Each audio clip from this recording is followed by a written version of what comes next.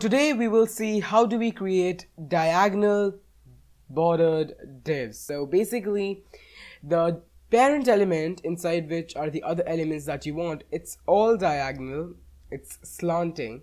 However, the elements inside it, they are all straight. So you can see that this effect is used in many places and it's actually a very beautiful effect. Kudos to whoever thought of this, and we will be using CSS 3 to achieve this effect. So with that all said, let's get right on to the video.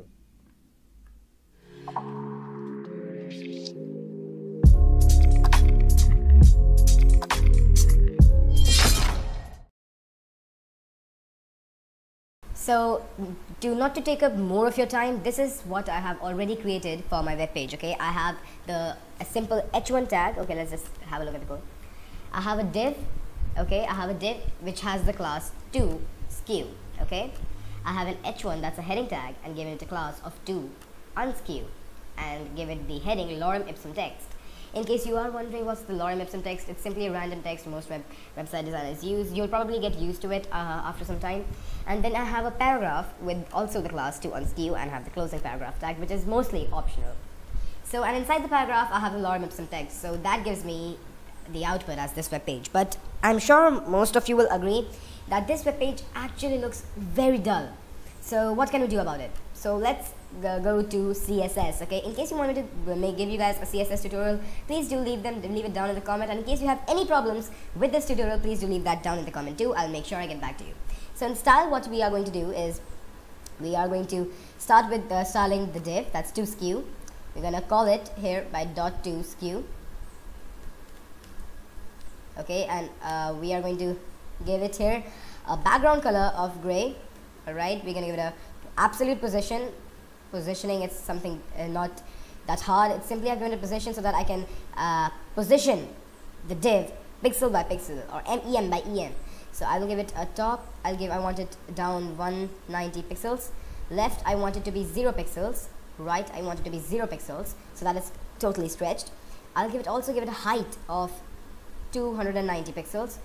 Let's see what that has given us as an output. Okay, this is how it looks like. I will give it a font color of white and font size of, I won't give it a font size. Save that bit and let's see what it has given us. So that's what it has given us. Also, let's just change the font family to, okay, let's just change the font family to Arial. Okay, now let's see. Now that has given us this output. Now what I want is that I want this to be diagonal. Okay, I do not want this to be straight. So now here's where the magic comes in. What we want here is this property, okay? I'll bring this on later. We are to go ahead and put transform skew on the y axis 20 degrees. So what that will do is that it will take our whole div and skew it 20 degrees like this. To change it, to alter it, what you can do is that you can change the 20 degrees to 4 degrees. Save it, and that's more like it. That's more how you want it in your web page. So you can use that, okay? So you can use to skew 4 degrees. And just like that, you've almost done it. You have almost done it, but there are several more things. Firstly, you know that the elements inside your div, they're also gone slanting. They have also gone diagonal. You don't want that. You want them to be straight. So in case you want to make sure that it works in Safari and Internet Explorer 9, you can have -ms transform skew y and WebKit transform skew y. And also you want this to be 4 degrees as well. Just allow me to do that.